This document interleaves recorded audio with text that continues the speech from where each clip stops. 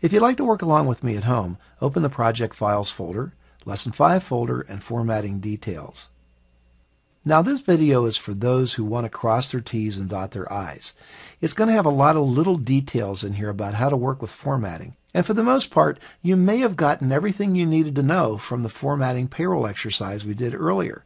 But if you want more detail, if you're just dying to know all the little intricacies about working with formatting, well, let's go. All right, we're going to take a look at these three groups here in the ribbon, font, alignment, and number, and take a look at this little drop-down arrow here and just see what all that's about. First off, with font formatting, there aren't any real surprises here. However, we'll just take a look at each one of these things and just examine it quickly so that you get an idea of what's going on. First off, to change the font, all you have to do is click the drop-down arrow here. And I've got lots of fonts that you probably don't have. You probably have some that I don't have. Doesn't matter. Just pick whatever font you want, and that applies that to that particular cell. Font size, if you click the drop-down arrow here, you're going to see a list of font sizes. What I like about this option and the font option is live preview. When you hover your mouse over any one of these numbers, you can see the live preview happening out there on the font size. Nothing actually gets committed until you click on one of the numbers. So I'll click on the 28. And now I've committed to that font size. Okay, increase font size. This is if you just want to bump up your font size a little bit at a time. So each time you click this button, it bumps up the font size. Decrease font size just goes the other direction. Click to bump down. The bold, well, that's just exactly what you'd expect it to be. It applies bold to any cell. Italic, same thing, no surprises here. Underline, one little thing here. There's a drop-down arrow you may not have seen, and this allows you to choose a double underline instead of just a single underline. Now, as if that weren't enough, if you needed another underlining choice, you could click the dialog box launcher here for the font group. Let's go there. This opens the Format Cells dialog box and brings the Font tab to the front. Now, the Format Cells dialog box is a one-size-fits-all dialog box. You're going to get the same dialog box whether you click the launcher for font, alignment, or number. It's just a matter of which tab comes to the front whenever you select that option. So here we are in the Font tab, and we can see down here that we have this underline drop-down list, which allows us to use a single accounting or double accounting underline. Okay, so if you ever need to have fancy underlines, there you go. While we're looking in here, you can also see that you can set the font from this dialog box.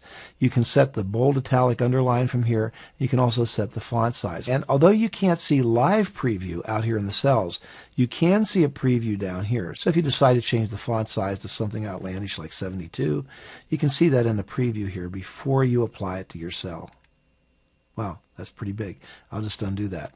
We did a complete video on working with borders, so I'm not going to touch on that here. But fill color, well, you should know what that is. Click the drop-down arrow and pick a color.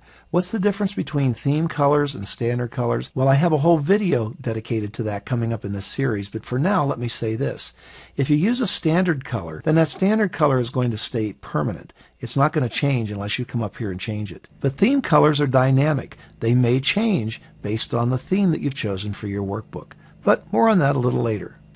Another thing you might notice is that once you've chosen a color from the drop-down list, here I'll just choose this orange color, that color appears underneath the face of the button so that you don't have to go back to the drop-down list to get that same color again. You can just click on the face of the button and apply it.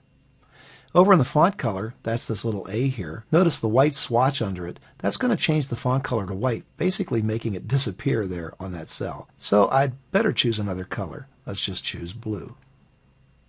All right, let's get down to this source cell.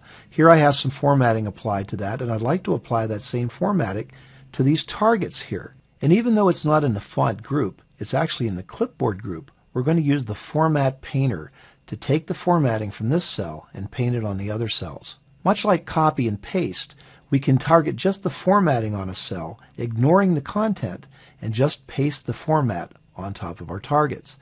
You start by clicking in your source cell, and then just clicking on the Format Painter. Notice that it turns color, indicating that it's turned on, and then simply go over and click on your target. Without changing the contents of the cell, it simply changes the formatting. Now notice that the Format Painter turns off after a single use. So you say, how could I get multiple uses out of that? Well, that's pretty simple. Click in your source again, and then double-click on the Format Painter so that it stays turned on. And then you can happily go about your worksheet. clicking on your targets, or even drag your mouse down across multiple targets to select each one. When you're finished, just click on the Format Painter again to turn it off.